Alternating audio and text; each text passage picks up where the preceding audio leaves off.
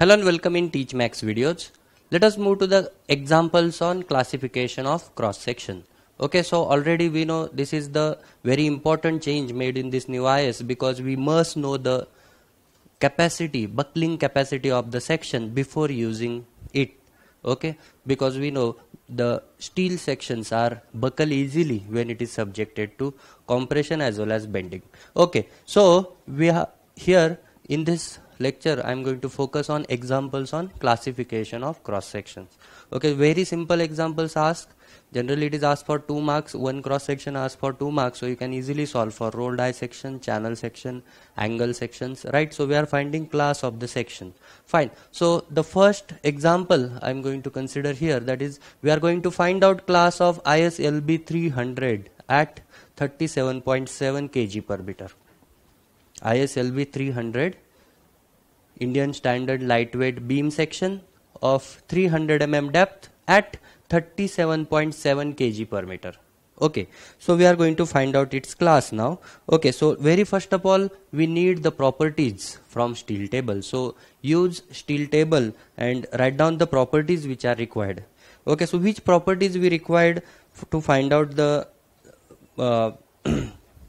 class of the section? For flanges we required width of the section and thickness of the flange, width of flange and thickness of flange. Same thing we required for web also, because we know the class of the section is totally depends on width to thickness ratio, right? And based on that we categorize into plastic, semi-compact, plastic, compact, semi-compact and slender class. Okay, so let us write down the properties from steel table, or you can refer IS handbook also 808.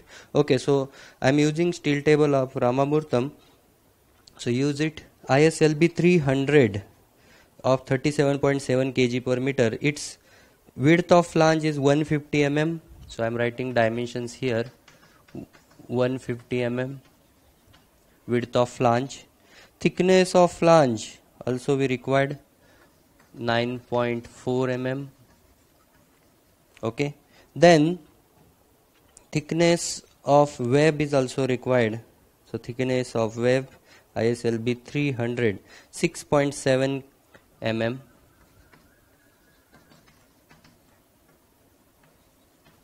And then width of, see, the depth of, clear depth of web actually we calculate by using, there are two approaches to find out clear depth of web. One, directly you can use H1 value from the steel table, H1 from connection details.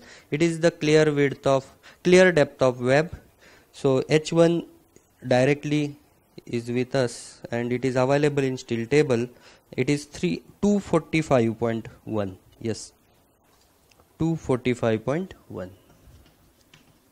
mm. Or you can use radius at root to find out the clear depth of web. The difference in between two values are very negligible, so you can use H1 or you can go with the second approach. So I am going to solve the example by using both approaches so that you will understand this only in first example. Okay, so R1 radius at root is 15 mm. Okay, so these are the dimensions which are these are the properties which are required for the classification of section. So now if you observe the eye section, okay, so flanges and this is say web. Okay, now this is thickness of flange and this is width of flange.